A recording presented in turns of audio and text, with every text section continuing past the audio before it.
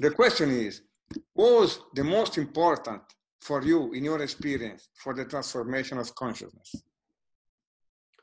For me, it was nature, discovering the beauty and the grandeur and the stillness of the natural world, because I was born in a city with no contact with nature. My parents were not interested in nature, but I always felt a yearning inside me for contact with nature. So when I was a child, when I was maybe 15 or 16 years old, I would go to the local park in the evenings on my own, or the fields of my local school in the evening, and I would just wander around. So I always felt that there was this yearning for contact with nature. Then when I was older, I became able to travel alone.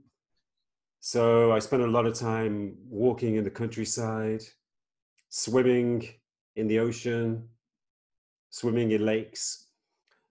And for me, discovering the beauty of the natural world was transcendent. It was awe-inspiring. It was ecstatic. Even now, I feel the same now when I swim in the ocean, when I walk in the countryside, even when I look at the sky on a beautiful evening, or when I look at the sky at nighttime and I see the stars and the moon, I feel ecstatic.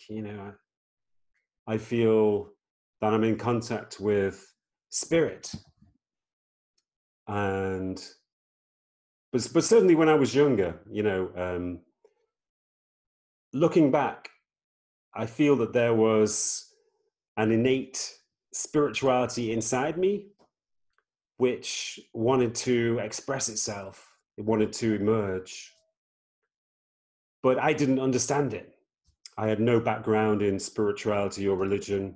My parents had no background in spirituality or religion. So I felt a little bit confused. I didn't understand myself. I didn't accept myself. But when I discovered nature, it was like, this is where I can feel at home. This is where I can feel at peace. And this is where, the spirit inside me can connect with the spirit in the natural world. And so I felt a strong sense of connection with spirit, in the natural world. Yes, I understand. This is something that happens. This is a sort of grace that happens. But if you would say how to let this grace happen, because maybe for people this doesn't happen. What happens inside that allow us to feel and to dialogue with this and let the spirits flow for you, if you maybe think on it's why one don't feel that. Yeah, well, you have to come down from your mind into your body, and you have to let go of your mind. You have to allow thoughts to quieten down. A lot of the time, particularly when we live in cities and we live our busy everyday lives, our minds become very active, very stimulated, and we kind of disconnect from our bodies. We disconnect from the environment, and we disconnect from our bodies. We have a very narrow consciousness, so we need to let go of our mind-centered consciousness and allow our attention and our being to flow throughout our bodies. But I think that happens naturally when we are in nature. If you spend a few hours walking in the countryside, then your mind slowly quietens down, you integrate into your body, and slowly you begin to connect to your surroundings. It happens when you swim. If you swim in the ocean or in a lake, then, you know, you lose your mind-centeredness and your being spreads throughout your body. You become your body again.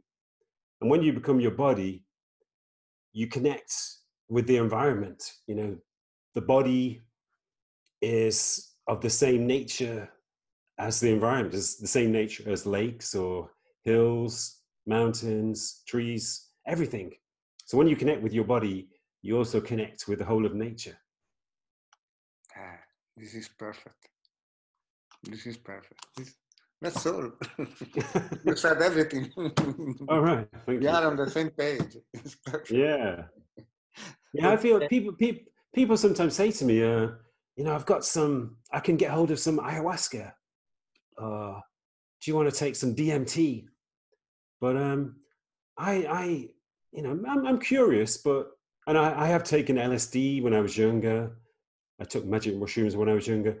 But these days, I just feel like, you know, I can walk in the countryside, I can swim in the ocean, and it has the same effects on me. I have the same kind of.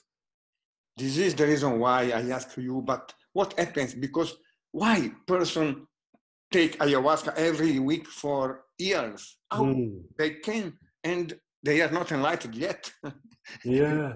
And doesn't happen something, and for someone happens, you know. But exactly what you said, you enter the body is all the forces of nature.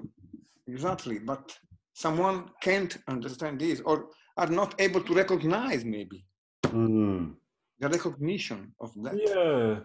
They don't allow themselves to recognize maybe. Some people have strong boundaries. You know, some people have very soft boundaries. Yeah. Some people are very susceptible to spiritual experiences, psychic experiences, creativity, because they have very soft boundaries. You know, their ego is not really separate. You know, they're integrated into their bodies, into their unconscious, into their superconscious, and also into their environment. But other people, their boundaries are maybe just too strong to allow these experiences to happen. Maybe they need to do some work to soften their boundaries. Yes, perfect.